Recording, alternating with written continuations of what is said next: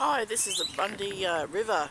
This is the devastation from Cyclone Marsha and possibly the earthquake that happened from Rockhampton all the way down to Chermside area. This isn't too bad compared to the 2013 floods. Those houses over there were totally covered up. The Bundaberg walkers was totally destroyed and revamped. As you can see, the waste and debris that is coming down from the upper rivers from your Rockhampton area goes all the way down to there. Sorry for the... As you can see, the pylons are covered up.